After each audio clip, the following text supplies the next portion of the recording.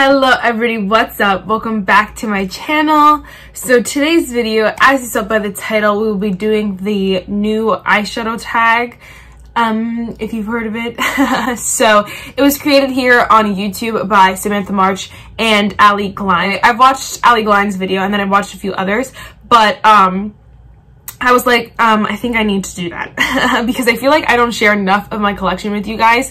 I think I use the same products over and over, or I use new products. There's no like recap of everything. So I really like this style video, and I thought it would be fun and fresh. And yeah, if you like this video, definitely give it a thumbs up. I'm about to knock over the pile of palettes here. If you like this video, definitely give it a thumbs up and hit that subscribe button.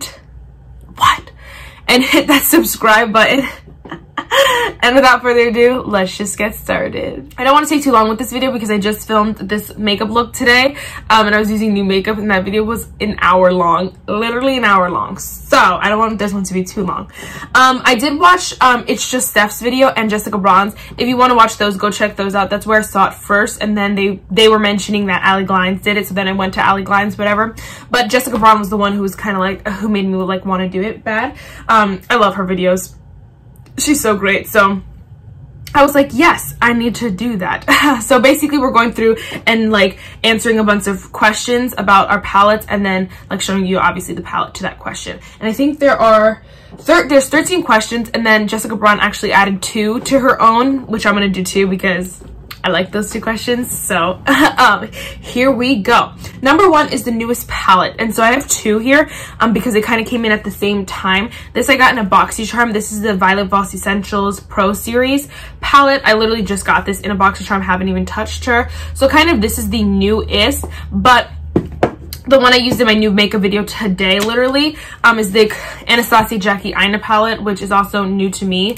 So they're both pretty new to my collection. They're the newest. I've got them in the past like week or so. So these are brand spanking new. I'm really excited to play with both of them more. Well, this one more, and I'm excited to play with this one in general. And I haven't even unboxed that BoxyCharm yet when I'm filming this video. So that's how new this guy is. So, but it's not. Neither of these are new on the market, but they're just new to moi. I rarely buy new on the market eyeshadow palettes anymore because I've just decluttered so many that I'm like, there's no point. I just know I'm not gonna love them as much as I should unless I wait and see. Alright, next is oldest palette, and the oldest palette probably in my collection right now is the Morphine Jaclyn Hill Ring the Alarm palette. These came out like maybe a year or 2 ago. I don't know, maybe 2017 or 2018. No, I think it was 2018. Lord, I don't know, but it was a long time ago that these came out, and I've been obsessed ever since. This is my oldest that like I haven't gotten rid of yet. There are palettes that were older than this in my collection, of course, but this one I haven't gotten rid of yet, and I still love it. It's still beautiful. It still performs amazing. So yes, yes girl, yes. Okay, my most expensive palette. This was a hard category because I didn't know how everyone was counting it. They kind of all did it differently. Like Jessica Braun was counting a palette she got in PR as the most expensive because technically as a price tag, if you're buying it, that's the most expensive, but she didn't pay for it. So I don't know if that counts. I don't know. I don't know if I would count that. But like, and then Ali Glein's did it where she showed us the most expensive per shadow, and she showed us the most expensive in general. So it kind of went back and forth. But I'm going for the most expensive that I paid for with my money. There are some here that I got on sale, that I got, like the Jackie Aina one, I got half off. The Violet Voss, some of the Violet Voss ones I got with BoxyCharm, so I obviously didn't pay for them. Like a lot of stuff that I just got, like it wasn't that full price. The one I paid full price for was actually Huda Beauty's Ruby Obsessions. I believe I paid the full $27 for this. That was the most expensive, which I'm very proud of because you know that's nuts. Because I don't like to spend a lot of money on one product in general, unless it's like really something I really want, but even still I just rarely do. And so I'm really glad that the highest like I've paid for an eyeshadow palette was $27. That's crazy, and I have pan in it. Like it's a really loved palette, so I'm really happy about that. Yeah, next is your least expensive palette, and I think everyone I've watched, or half the people I watched, all had the e.l.f. Bite Size shadow palettes. They're literally $3, and they're literally a full eyeshadow palette, so of course it has to be like, if you have these, I don't know how you're paying cheaper for an eyeshadow palette.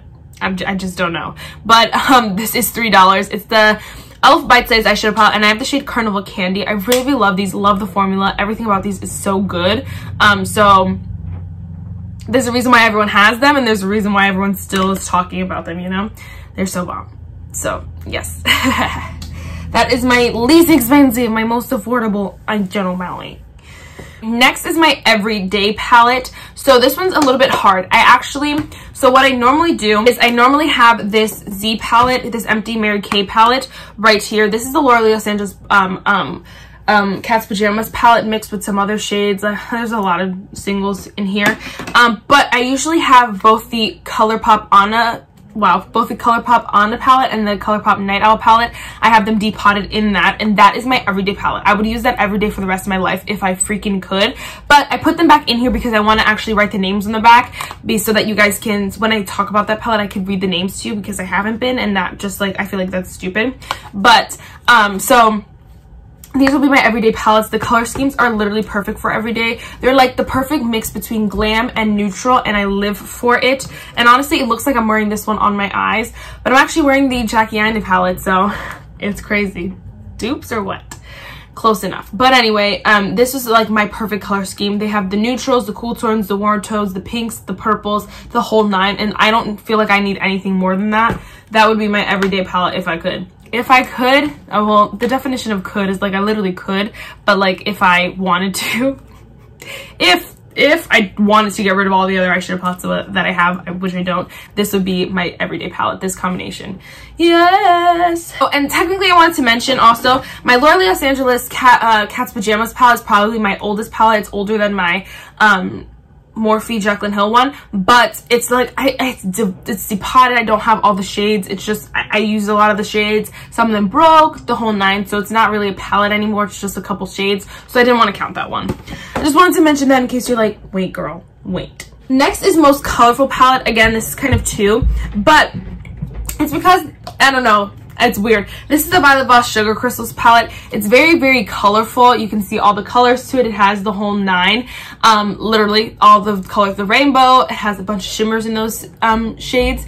And so super colorful, very obviously.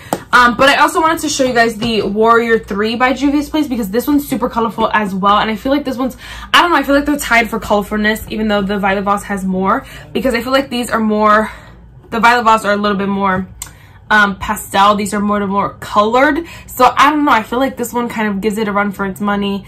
And yeah, I don't know, they're both pretty colorful. These are probably tied for the most colorful. I don't wear color too much, but these are great. These are great to have. I'm running out of space to put these things. Alright, smallest eyeshadow palette, of course, the e.l.f. Bite Size one. Again, only 4 shades, literally the smallest eyeshadow palette of life itself. Yeah, she's pretty small. She's pretty tiny. That one's easy. Easy. So next is my biggest palette, and my biggest palette is definitely the Santa Fe BH Cosmetics Santa Fe eyeshadow palette. It has 20 shadows, I believe. They're kind of in like a weird order here, but there's 20 shadows in here, and this is probably like, I don't know if oh, did I lie to you? No, okay, I thought I lied to you for a second. I counted, I swear. And this is probably the biggest I'd go. I don't know if I'd buy another 20 eyeshadow pan palette, but yeah, it's massive. I don't love bigger palettes. This is probably the biggest one. The next one is the Violet Voss palette. It has 18 shades though, if I can do math. 3, 6, 9. 9 plus 9 is 18. Yeah, 18 shadows. So I don't know, I don't like big palettes, but here we are. Next is my best memory, and that is also this Beige Cosmetics one. And I feel like, well, none of my palettes, I feel like none of my palettes have a good memory to them. Like, I didn't take one on a trip, I didn't do my makeup for something and like live for it. There are some that are like, I can think back and think of a video that went really, really well, that like mean a lot to me because I did really well in those videos. A lot of people came to my channel from those videos, but like nothing that really hits the heart except for this Beige Cosmetics one, because my favorite musical in the whole wide world is Newsies. And if you've never seen Newsies, he's like, his dream is to go to Santa Fe, and he sings a whole beautiful song. Oh, and what is his name? Why can't I think of his name? His name in the show is Jack Kelly. Jeremy Jordan, I don't know why I forgot his name for a whole second and a half. Jeremy Jordan, he's the love of my life. But anyway, he sings amazing, but he sings a beautiful song about Santa Fe, and you're just like, Santa Fe, and it just speaks to my soul. And like, I don't use this palette a lot, honestly. Like, if you've been here, you know that I just really don't. I haven't even done like a dedicated video to it or anything like that. So I don't use this palette a lot, but like, it speaks to my soul. I keep it because I'm like, Santa Fe, Santa Fe, Santa Fe.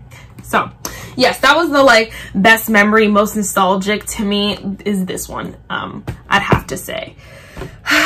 Okay, next is Worth the Hype. So this is a palette that's worth the hype. Of course, I think all the ColourPop palettes are worth the hype. This one is one of the monochromatic ones, which again, people love and rave about, is their monochromatic palettes. They're so worth the hype. The formula is so good, so beautiful. The formula is amazing, and so I really love it. I think they're so worth the hype, worth every worth every penny, every I don't know, every video made about them. They're so worth it. I can't express that enough. All of them are so worth it. Every single ColourPop palette I've tried, so worth the hype around it. Yeah, that's all I can say, because they're so freaking good. So freaking good.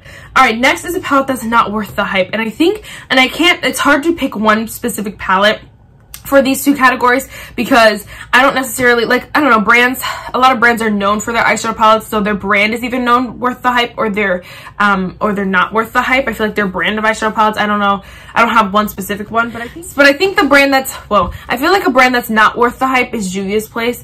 I bought this trio and the Warrior 3 that I talked about earlier. I bought this, a couple weeks ago, so I haven't used them too much to officially say, but just using the shadows based off first impression, they're just, first of all, when you put them on, they don't apply true to what you see in the pan. So like, this pink is a little bit darker than the pink that's in here, so it just doesn't apply true to the shades in the pan, number one. But also, the formula is just not as good as I felt like it should be, because of how many people love this brand.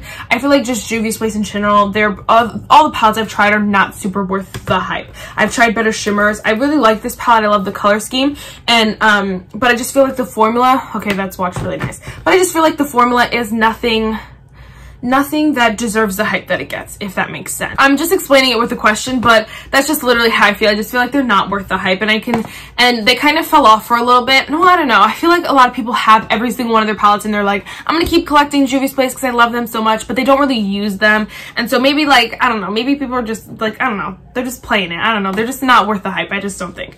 Maybe they don't get as much hype as ColourPop or anything in general, but they're not worth the hype that they get, you know? If that makes sense. Does that make sense to anyone? I don't know. Okay, next is favorite from a favorite brand. One of my favorite brands is, okay, whoa. Let me slow my roll before I get myself in trouble. One of my favorite brands for eyeshadow palettes is definitely Too Faced. I think they do something so right with these little baby eyeshadow palettes. And this Tickled Peach is my absolute favorite. It is so cute. It is so beautiful. And look at all the use I've gotten out of these two shades, bro. The dips are so huge. I love the shades, love the formula, love everything about these little palettes. And Too Faced does something so right with their formula. And their smells delicious. So good, so good. I'm obsessed. Definitely a favorite from a favorite brand. Of course, my favorite from ColourPop is this one, which ColourPop is a favorite brand as well, but I feel like I love this one just a little bit more from Too Faced, because Too Faced is a little bit more expensive, a little more luxury, and you're just like, yes. And last but not least is most used eyeshadow palette, and of course my most used goes to my oldest eyeshadow palette, because it's my oldest, so I've used it for the longest. There actually is pan in this shade right here, so this is 100% my most used palette. Well, there's a Too Faced Tickled Peach is not far off. I kind of got them around the same time. I just feel like I use this one more from time to time, but recently I've been dipping into this one a lot, so they might just be tied or something like that, or giving each other for a run for their money. But this one was definitely my most used. Talked about that one enough. All right, and then we're going to Jessica Braun's extra questions here. Yeah, So the first one, well, there's only two, but the first one was underrated palette. I feel like a super duper underrated palette is the Morphe and Many MUA Glam palette. It is so underrated. It came and it died, and I don't know why, because I feel like people, like, of course, brands and stuff give the palettes bad names. Morphe gives this palette a bad name. Many MUA gives this palette a bad name to some people. But if you take the brand, take the name away from it, this palette is so good and no one talks about it. These highlighters alone are stars. They are such stars. And I know it's about eyeshadow palettes, but it comes with a highlighter, so I have to talk about it too. And the shades are so perfect. They're perfect for every day, perfect for beginners, perfect. There's perfect so a lot of people, for so many people, perfect for 20 bucks. You get this entire palette for $20. It's so perfect. Everything about it is perfect and no one talks about it. The shades, you can have some fun with the pops, but the mattes are so nice. They're so easy. They are buildable. They're blendable. The whole nine. Everything about this palette is so good and is so underrated. No one talks about it. Nobody talks about it. I love her. Love her so much. He just came out with his new highlighters. His new blush palette, and I'm like, you don't need it. You don't need it. Anyway, and then the last product was limited edition that she talks about, and of course, this one's limited edition, this one's limited edition. I think Jackie Aina is going to be limited edition soon. I think Frozen is going to be limited edition soon, and I thought Buttered Rum is going to be limited edition soon. So these are all babies that are limited edition. I got a lot of limited edition makeup, but this is my #1 limited edition product, is the ColourPop Night Owl palette. I'm so mad that ColourPop did that to the world. They're so rude for this. I love all my other palettes, I really do, but I feel like, of course, I feel like I could find all of the Tickled Peach shades in something else. There's so many other palettes that are limited edition. I can find those shades somewhere else. This shade right here, the shade Bird Brain, is the prettiest, like, I don't know what to tell you it is. It is so stunning, and you can't even, this doesn't even grasp what it looks like on the eye. I've worn it nonstop. You can see the huge dip in it. I got this for Christmas, and you can see the huge dip in it because I just love it so much. The palette is perfect. Perfect for the everyday wear and tear, but then you can everyday wear and tear, and you can glam it up. It's just the perfect palette, and they took it away from all of you. And what makes me the most mad is that it's so cheap. It's like, ColourPop, why did you do this to me? Why do you hate me? Why? Huh? I don't know. I'm so mad, but I'm so glad. My sister got it for me for Christmas, and I was like, thank you, because I would have not known what I missed out on. I would not have known what I missed out on with this palette, but she's so stunning. OM, obsessed. In love. Yes. All right, so the quote for today is from Newsies, my favorite musical in the whole wide world. It's pretty simple, but it's a little bit longer.